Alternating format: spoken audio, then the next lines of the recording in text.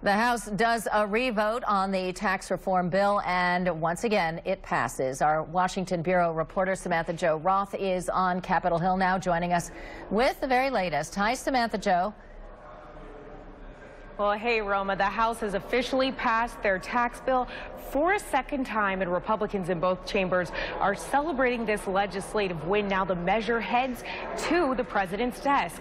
Now, after the House voted on Tuesday, the Senate parliamentarian noticed that there were some problems with provisions in the bill, and they had to change those to comply with those special Senate rules. And Republicans are using this to muscle it through with a simple majority to avoid a Democratic filibuster. So those provisions were stripped out of the bill that the Senate passed last night, and that stripped down version is what the House was voting on Wednesday, and it delayed final passage, but of course did not change that outcome.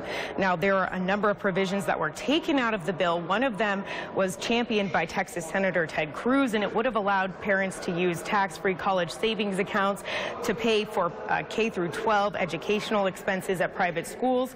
Advocates for public schooling really hated this provision, and they noted that Republicans were eliminating the deductions for state and local taxes to support the public schools while giving wealthy parents a chance to use tax-free money to pay for private schools. So now that provision is gone. Another provision would have exempted one school in Kentucky from a new tax on college endowments. Now, Republicans are celebrating this tax victory. Of course, no Democrats signed on to this. Well, to me, it means it's a promise kept. This is something that we ran on in 2014. We said our corporate tax rate was out of kilter with all other major economies, and we said that we had to provide tax relief for working families. This bill does both.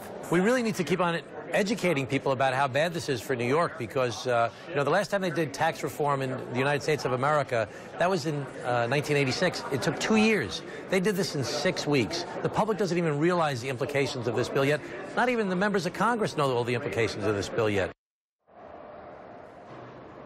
Now, this was a party line vote in the Senate, but not in the House. Several members in the Republican Party voted no, who are upset about the state and local tax deduction. Now, originally, Republicans moved to get rid of that deduction altogether. They did stick in a deduction for $10,000 for a combination of property and income or sales tax, but obviously that doesn't go far enough for some Republicans in places like New York. We are hearing that there will be an event at the White House today where Republicans will kind of have a little victory lap for that tax victory. Sending it back to you, Roma. All right, Samantha-Jo, this tax overhaul bill has prompted fierce debate. What are the main changes in store for taxpayers as a result? Well, tax rates will go down for the time at least, and there's going to be a larger standard deduction. Now, it's that portion that you automatically deduct out of your tax bill. But many people will not be able to pare down their tax bill by taking, significant deductions for state, local, and property taxes. So people are going to start noticing a difference. Some people say as early as February of this year, or it could be as late as 2019 when they go to file their taxes for that year before in 2018. Roma. All right, we'll have to wait and see on that. Samantha-Jo Roth, thanks so much.